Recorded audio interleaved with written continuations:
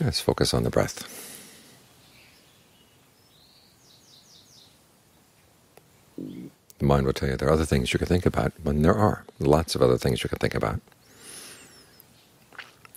But the mind needs to be trained. One, because it does provide a pleasant place for the mind to stay in the present moment, and also because it prepares you for things that are coming down the line. I was talking today to someone who said she doesn't like to motivate herself with thoughts of fear, but the Buddha said there's a healthy fear and an unhealthy fear.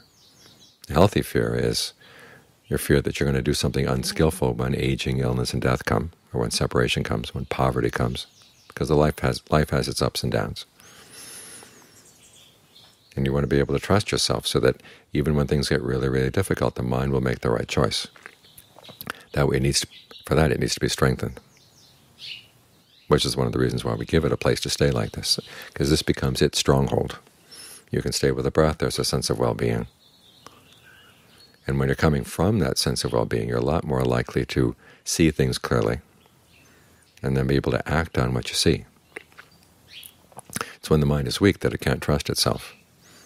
Either doesn't see things clearly, or it sees things clearly as to what should and shouldn't be done, but it doesn't have the strength to do the right thing.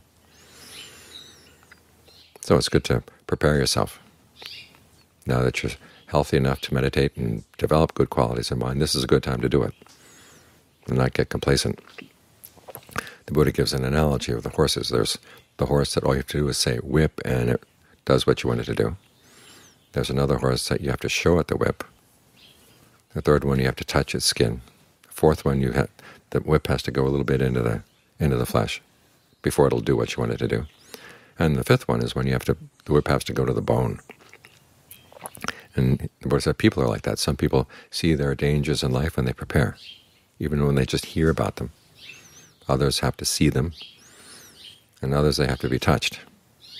And the extent to which you have to be touched before you realize you've got to get your act together. That's up to you to decide.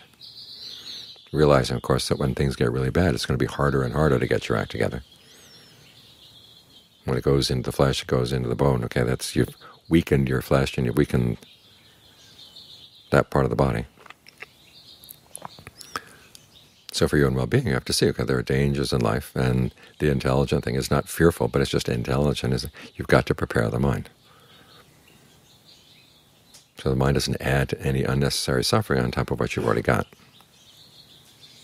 In fact, as you learn when you practice, it's the unnecessary suffering that weighs the mind down the most. The necessary stuff is simply the fact of having a body and experiencing the ups and downs of the body and the ups and downs of human life. Those things don't have to make inroads on the mind. It's the suffering that the mind creates itself. That's the suffering that weighs it down. So here's your chance to learn how to undo that suffering, how to develop the strengths you need in order to prevent yourself from falling into it. So take advantage of the opportunity while you've got it.